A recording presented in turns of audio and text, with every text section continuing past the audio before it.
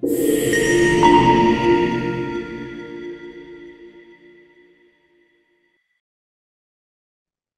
my name is Aaron Atkar, and I'm an analyst here at Edison. And today we're joined by Paul Rennie, CEO and co-founder of Paradigm Biopharma.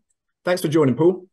So to get started, could you perhaps share some numbers to provide a better understanding of the potential opportunity in osteoarthritis?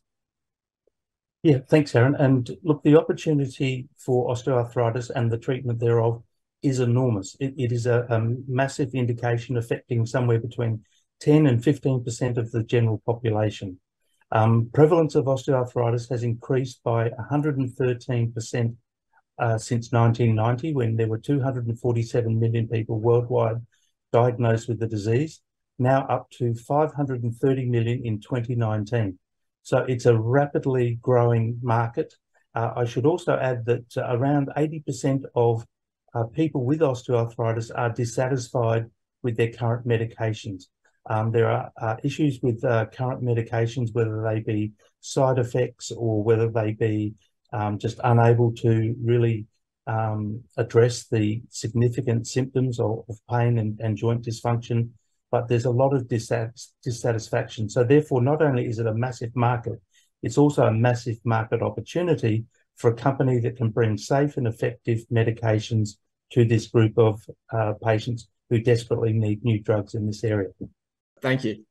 Congratulations on recently completing recruitment for stage 1 of the Para-OA-002 phase 3 trial for osteoarthritis.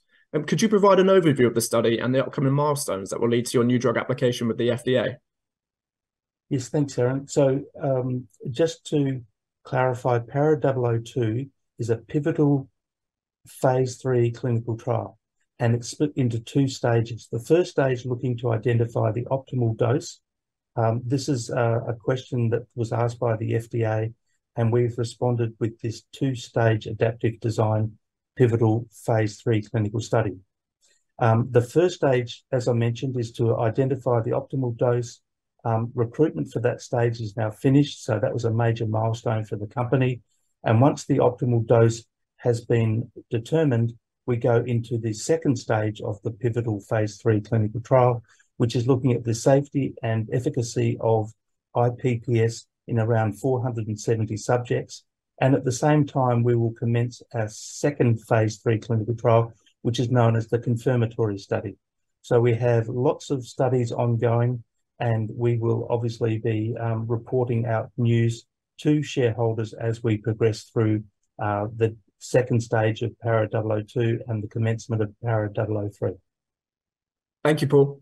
So the potential to maximize the impact of iPPS by demonstrating a disease-modifying profile in the Para-OA-008 phase 2 trial is very exciting for Paradigm, and the 6-month readouts were particularly encouraging. What will be the most important outcomes of the 12-month data, and what do you believe the FDA and EMA will need to see for a disease-modifying indication label? Thanks, Aaron. And yes, we saw significant evidence of disease modification in Para-008 at the 6-month time point, as you mentioned. So those subjects are now going to be re-evaluated at the 12-month time point. And what we're looking at in particular is the clinical outcomes being pain and improvement in function at 12 months to give us and the agency some indication that the duration of the effect is persistent for 12 months. In terms of what the FDA and the EMA will expect for disease modification, that is the subject of a meeting that we have planned with the FDA in early 2024 calendar year. What we'll be asking them is, based on our data, what else do we need to be able to demonstrate to be able to have the agencies agree that this particular drug is having a disease-modifying effect. And we won't know that information until early 2024, but obviously we'll advise the market when we get that information. Thanks. So we recognise that outside of osteoarthritis, you're also focused on the development of iPPS for other indications, such as MPS types 1 and 6. Could you summarise your current ongoing activities in this space? Certainly. Thanks, Aaron. So MPS is a rare genetic disorder.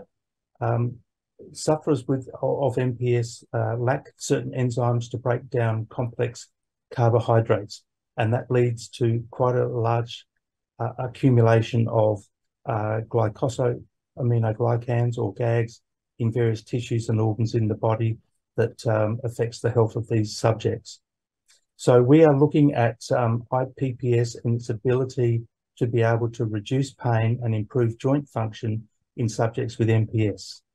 Paradigm recently concluded an MPS 1 study where we reported the primary and secondary endpoints at 73 weeks. And we saw meaningful improvements in pain, joint function, activities of daily living, and overall improvement in quality of life. Also, we saw a reduction in the urinary GAGs, which I mentioned previously, and that's a very good outcome for these MPS patients. In addition to that MPS 1 study, which is now complete and being written up for publication, Paradigm has just finished recruitment into a phase 2 study of MPS 6 in Brazil. Dr. Roberto Giuliani, as our principal investigator, has conducted a placebo-controlled, double-blind, randomised 24-week phase 2 study. Paradigm's regulatory team is currently planning for discussions with the Brazilian regulatory agency, Anvisa, on the possibility of provisional registration under the rare disease expedited pathway, should the phase 2 results be successful. And this will allow us to, in combination with a commercial partner, start the commercialization of iPPS for MPS type 6 in Brazil. Excellent. Thank you, Paul.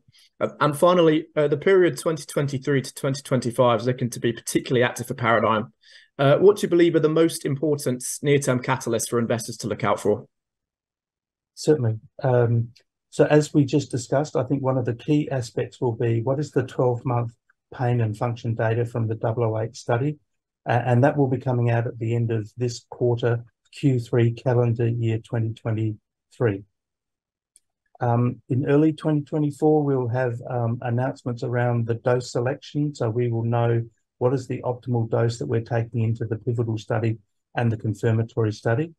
And we will obviously, as we also just discussed, have further details around what would be required from a disease-modifying perspective from the FDA and the EMA.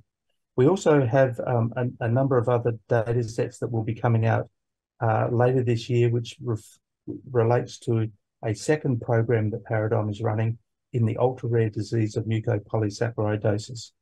Excellent. Well, thank you very much for joining us today, Paul. If our viewers would like to learn more about Paradigm, please refer to the Edison website. Thanks again.